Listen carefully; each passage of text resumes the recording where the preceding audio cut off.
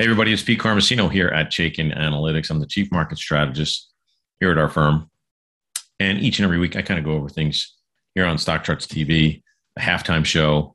We talk about markets. We talk about just some small things that are occurring, maybe on some of the indexes and some of, especially in the fixed income area, that I've been using and to our advantage to help us kind of navigate down markets and up markets and sideways markets and volatile markets. So everything kind of begins and ends there for me. I think it's just a three-pronged, approach. It's bonds, it's rates. Obviously, those are very connected, and so is the dollar.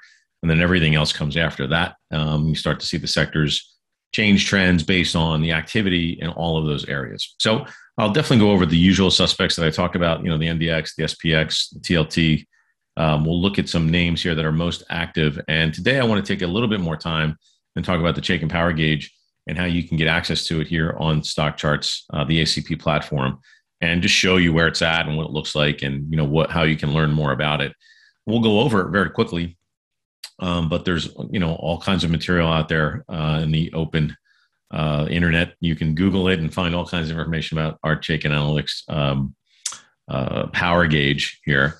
But I specifically want to go over how you can view it here on the ACP platform. So just a lot going on. We got a Fed meeting, obviously, coming this week. And, after our massive rally yesterday, which is no doubt a short covering, a lot of people off sides one way. And, potentially maybe wanted to take some things off the table before the Fed. It looks like it just got out of control, became a pretty big rally.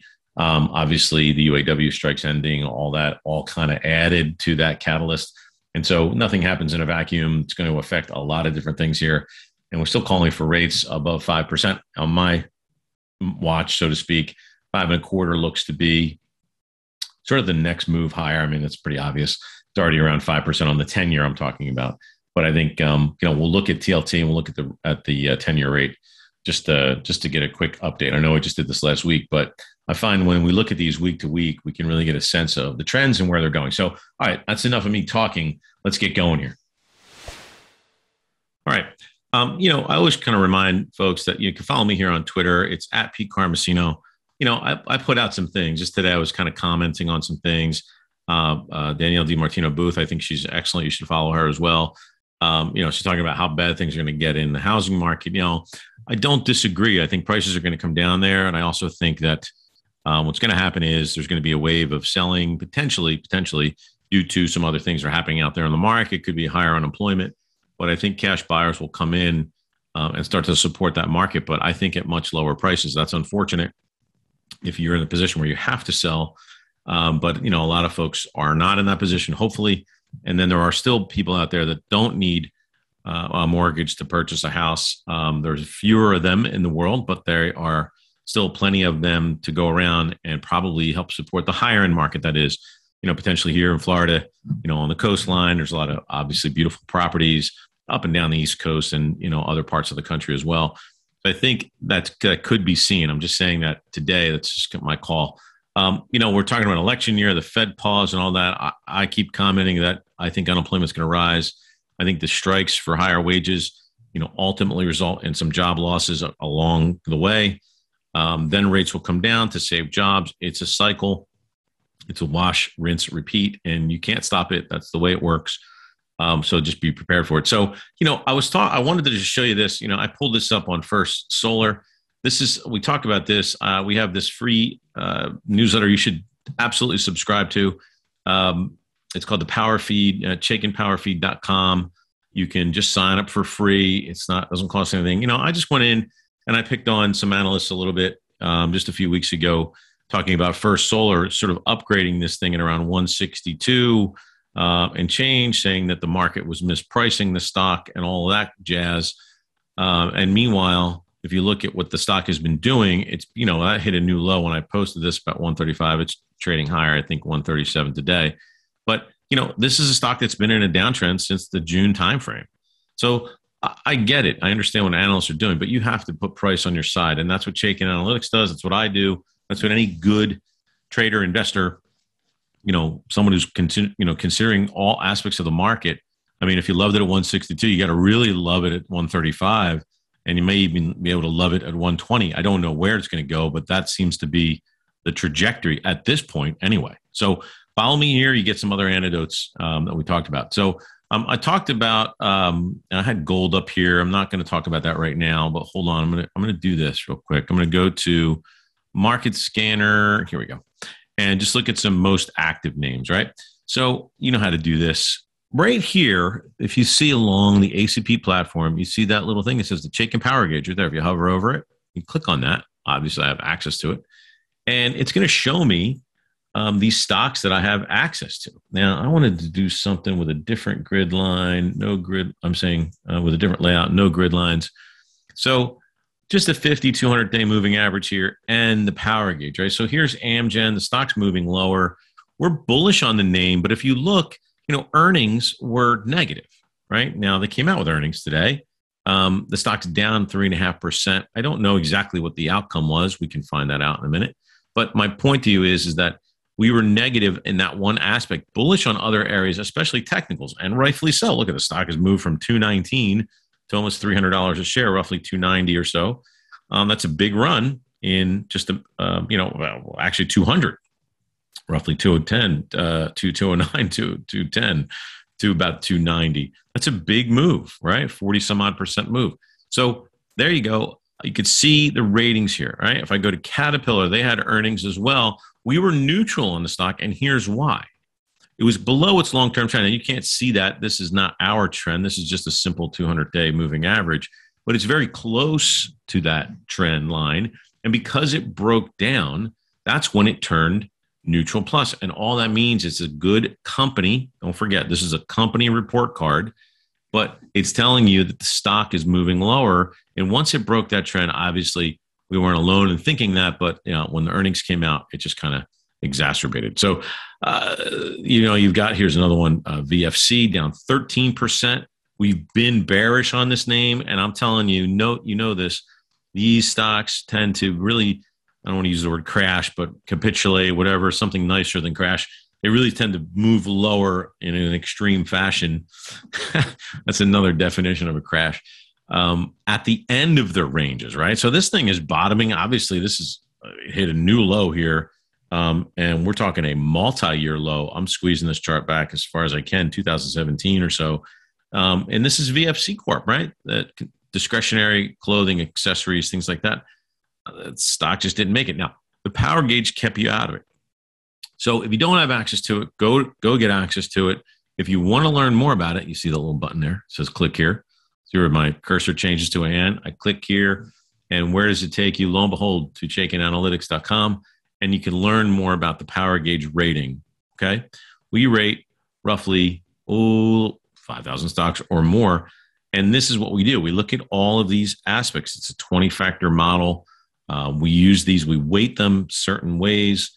You can see down here, this is the technical aspect. These three are sort of, we like to call them the fundamental aspects, even though there's some estimates and analyst rating trends in here. They're definitely fundamentally based. And that's about 85% of the rating. Down here is about 15%. And that's why we use indicators on the charts as well to kind of tell us, if what we're seeing is real, right? In other words, we still have to use outside indicators. So we also rate ETFs. Unfortunately, the rating here on StockCharts doesn't offer the ETF rating, but the stocks are very important. And I know a lot of us here are focused on that as well. So here's a kind of a breakdown. If you go to that link, you can learn all about the Chaikin Power Gauge. I forget to talk about this once in a while because I'm so enamored with what's going on in the market. I wanted to make sure that I did a shout out to how you can get this and how you should be following this. If you don't have it, it's not even that expensive. I think it's $39 a year. So jump on it and go get it. All right, jumping over to the Chaikin system, I wanted to just look at Amgen and we'll also look at VFC. Now, Amgen was a bullish rated stock. And this happens, folks. We talk about this, or at least I do, all the time. I talk about earnings being like the analogy is getting into the ring with the invisible man. I don't care if you're Mike Tyson or the next best boxer in the world. If you can't see your opponent, it's going to be hard to win. And the opponent here is guidance, unforeseen things happening on the call, whatever the case may be, even though earnings might have done well, which it looks like they did. The guidance, whatever happened on this call, changed things, right? And now it's threatening a trend change. It's not close on the relative strength, but it's oversold. Money flow is weakening. You can see that into the print, but we're below that long-term trend. So I would tell you it's a weak industry. The trend was rated strong as of yesterday. Tomorrow, I would assume, I could be wrong, that would change to weak only because it's breaking below the 200-day double exponential moving average that we use. That's a mouthful. Let's look at VF Corp, the one that was bearish for quite some time. And you can see, I mean, look, if I go back to the 5-year, this has not been bullish since 2019, right back here. And it's really been in a push and pull between neutral and bearish. And it only turns neutral because it's going above the long-term trend. So we let price override our rating, right? Because we know that the market is going to win out no matter what we think or anybody else thinks. Same thing on First Solar.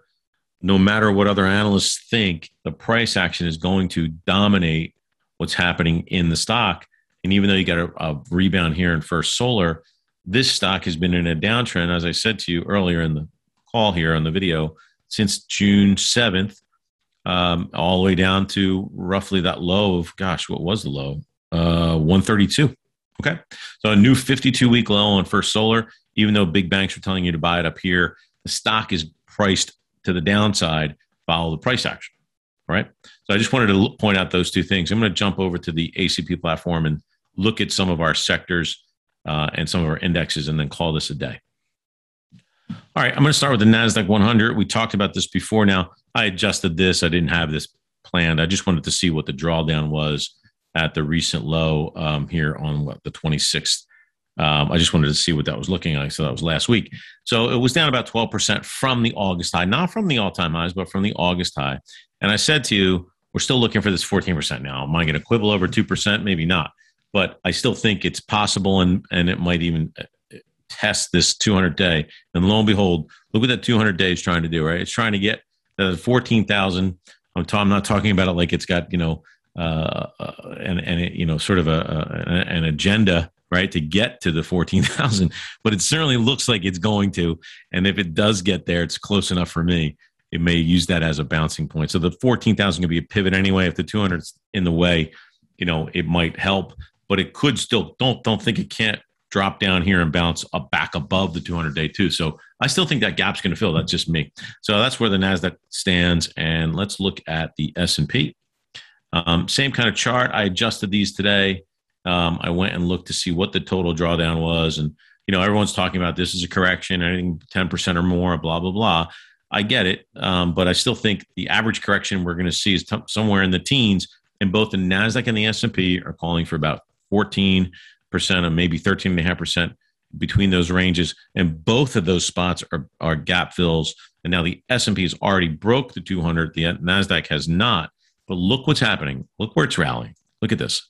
41.74. We've been talking about this 41.72. I'll give it a range of 3 points either way, right? You got to give me some standard deviation. So 75 to 70 or so, roughly in that point range.